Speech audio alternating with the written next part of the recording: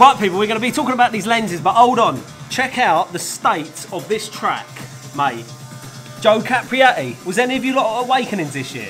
Check this out, mate.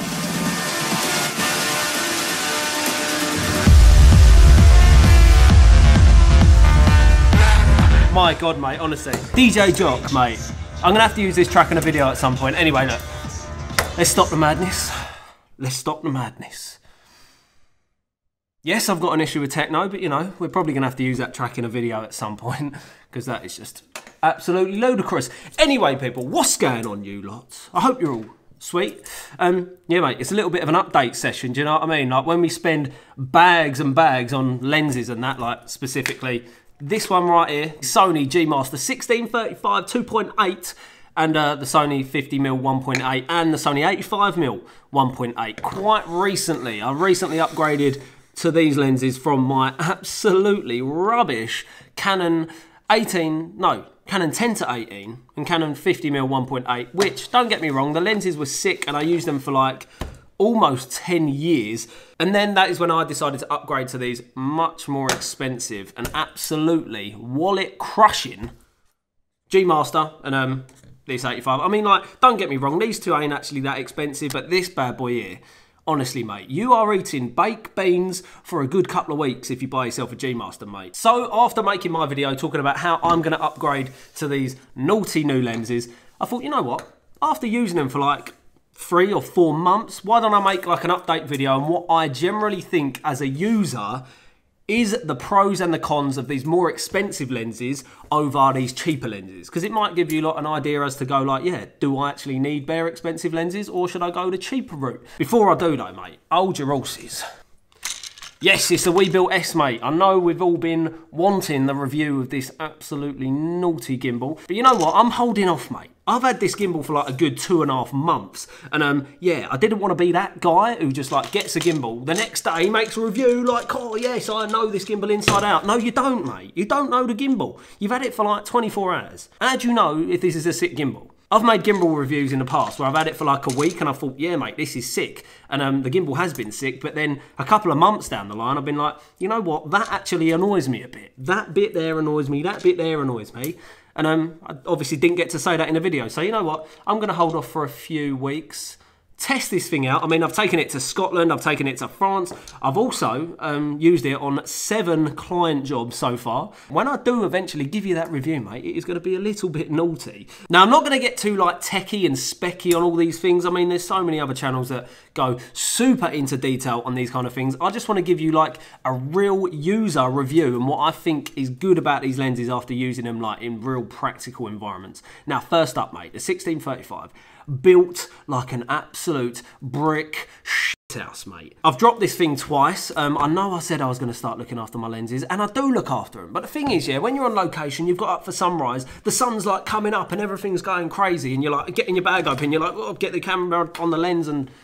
I mean, get the lens on the camera. Now, I did actually drop this on a client gig, and it fell like...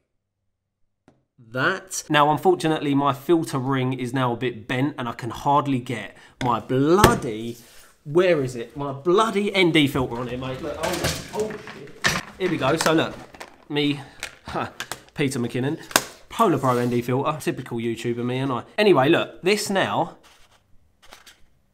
just,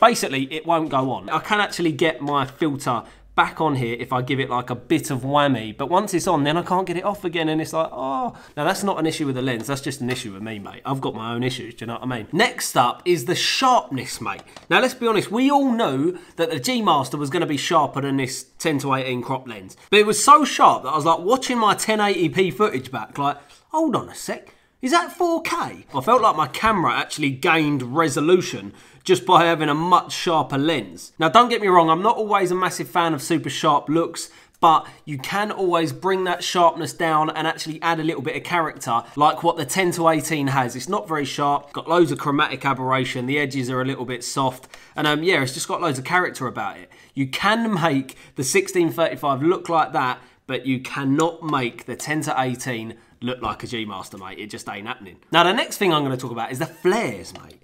The flares between these two lenses is so different. This is super dusty, super dirty. Now that's mainly my fault because the actual lens itself is super scratched up and got loads of marks on it and it's not clean. So yeah, man, this thing has had an absolute beating over the years. It makes me really, really want to look after this front piece of glass element because if that gets dirty, if that gets scratched, oh, them flares are not going to be looking sweet, mate. So look, let's look after this little number. Little bit of this, little bit of that, you know, and hopefully we'll keep this thing nice and clean. Now, initially, I thought I was going to be a little bit pissed off with this lens just because of how heavy it is and the size of it, but it actually worked a lot in my favour. When you're doing like handheld shots, you've got a lot more weight and a bigger setup to move, so you can't really give it that micro jitter. One thing that I didn't really like about the G Master, and I already knew it, it's the focus ring, mate. Now, don't get it wrong, the focus ring is really nice, but the way that the focus works, it focuses by wire. So there's a wire in there that actually pulls the focus. And so when you turn it,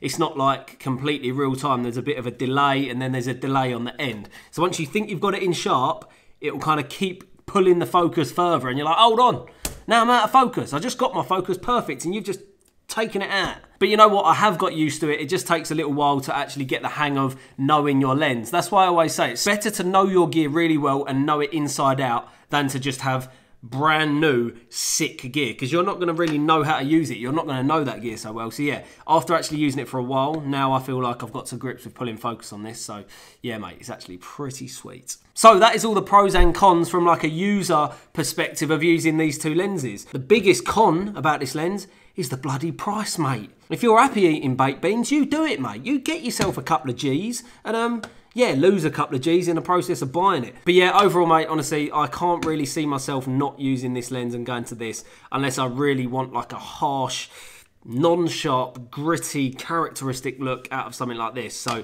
yeah, man. Next up, let's have a little chat about the 50 mils, mate. The nifty 50s, mate. Used to be my very favourite lens, but now that 1635, mate, it's just taken me. It's taken my heart, mate. Anyway, yeah, this used to be my favourite lens to shoot on. Super cheap, super easy to pull focus on. 1.8, good in low light. Yeah, man, little nutter, this lens. Now, for me, this was a much easier purchase to justify. Obviously, this was only like 170 quid, and this is like a £90 lens. And I've had this lens for ages. I've always shot on a Canon 50mm, but shooting on Sony, it kind of just makes sense to have a native lens. It's actually sharper, and after I have my Comlight adapter on the Canon 50mm, it's actually heavier than just having the native Sony lens. And the main thing that I prefer over the Sony compared to the Canon is the focus ring. Now, the focus ring on the Sony, where are you going? Now, the focus ring on the Sony is like much thicker. Look at the Canon one, mate. Bare thin, not even like a centimetre. So when you're pulling focus, sometimes you slip on it and you can't find it, especially if you're just looking at the monitor and you're like, where's my focus ring? Whereas on here, obviously, you're just like, yep, you know you're gonna get it. So let's leave them two to that side, and then let's leave these two like to this side. Why not? And yeah, mate, last but not least, 85mm 1.8. Absolutely stunning lens. The bokeh on it is absolutely beautiful, and when you shoot people, they just look gorgeous, mate. But I'll be honest, I don't think it was a good investment. It cost me about 600 quid, and to be honest, I just didn't pull it out in any like real life situations. When I'm out on a shoot, when I'm out in the location, I just don't think, yeah, let's get a nice 85mm shot of that. It's kind of that awkward focal length between 50 and telephoto. It's just not a practical focal length to pick. But if you're on stills, this is probably the best lens that you can get for your money. If you're shooting portraits, you're shooting people, wow, this thing is sick. But for me, obviously, I mainly shoot video, so yeah, I can't really see myself using it that much. But you know what? It's going to stay in my kit bag. It will do a couple of beautiful interviews, and yeah, unfortunately, it probably won't get that much use. But you know what? I'm very happy that I did upgrade when I did. I've been using these lenses for nearly 10 years, and because they're not like the best lenses in the world, it did make me think, right, how can I tell my story with this focal length? How can I actually move my character or my subject through the frame to evoke emotion off of my audience? How can I make them feel a certain way? Shall I go close up on them? Shall I go out wide and make them feel isolated in the area? Yeah, man, it just made me think about the story more than, damn, that looks sharp, or man, that's easy to pull focus on. Do you know what I mean? It just makes you think about the story more. So if I was you and you're just starting out, go for the cheaper lenses, mate. You're going to drop your lenses just like I did. You're going to get to know them, really get to use them in practical environments and think about the story more when you're using these cheaper lenses. And when you're ready, that's when you should upgrade, mate. This stuff ain't cheap. I'm trying to be really careful on YouTube and not just like tell people, yeah, get this, get that, buy this. It's like, mate, you honestly don't need any of this stuff. But obviously for me, this is my professional life. This is what I do every single day, mate. So the investment actually makes sense for me. If you're just getting into it, if you're just starting out, man, these lenses are such a good option to use. Anyway, people, thank you so much for watching this video. I really do hope that it give you a good idea as to when to upgrade, when to maybe hold back and not eat no baked beans for a while, and then eventually upgrade once your filmmaking skills have got to the right level. And I'll be catching you lot in the next video, mate. Bye. Yeah. Awkward wink to end, mate.